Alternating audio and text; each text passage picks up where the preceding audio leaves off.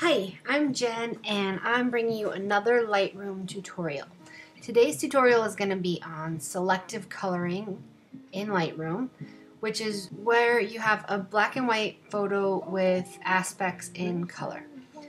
So before I start, I'd like to say that I don't personally use selective color. It's not part of my workflow, but I know a lot of people do, so that's why I'm going to make the tutorial. So don't feel the need to send me hate mail or leave crappy comments. If you like it, cool. If not, that's okay too. Also, my typical disclaimer, I don't think I'm the best photographer in the world. I'm not doing these tutorials to make you the best photographer. I'm just sharing tips that I know and that help me. So to get started, we're going to be using the brush tool in Lightroom today. So once you have your image edited the way you want it, go over to the adjustment brush, and then from the drop-down effect menu, you're going to select saturation. If you don't have the saturation option, that's fine. Just set all the other options to 0 and the saturation at -100. This is going to give us the option just to paint on black and white. First, if you're comfortable with brushes, that's great. If not, your basic tools are right here. You can change the size here with the size slider, or you can scroll up and down with your mouse, or you can use the left and right bracket key on your keyboard. Feather adjusts the strength of the edge of the circle. So a small feather is going to give you a really hard circle.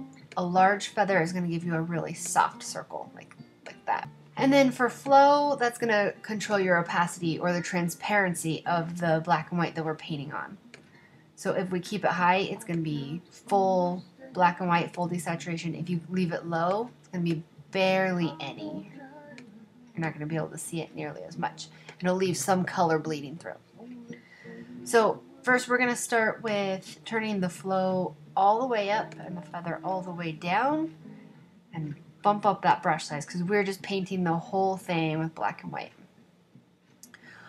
Okay, now I recommend actually exiting out of the brush and doing a little bit of re-editing on the image. Sometimes painting on desaturation leaves it a little bit flat, so go ahead and edit it to make it look the way you want it. You know, bump your contrast, change your saturation, change your shadows and your clarity, whatever you would normally do.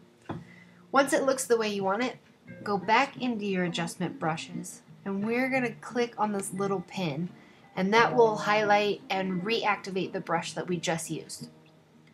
Now, to add in color, we're actually going to go to Erase, and we're going to erase off the black and white that we just painted on.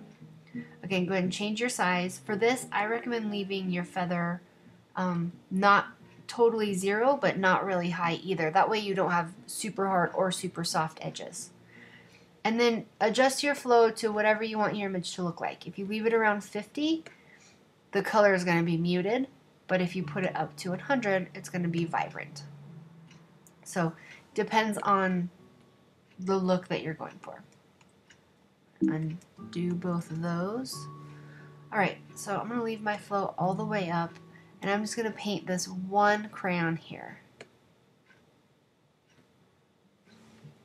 You might find it easier to zoom into your image by hitting the Z button on your computer, but sometimes that's also just more of a pain in the butt.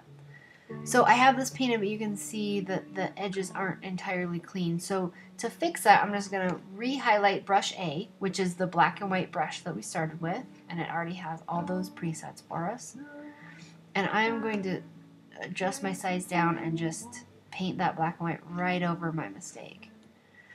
And on the reverse, if you screw up and do a black and white line over this, you just go right back to the erase section and erase that black and white off of there.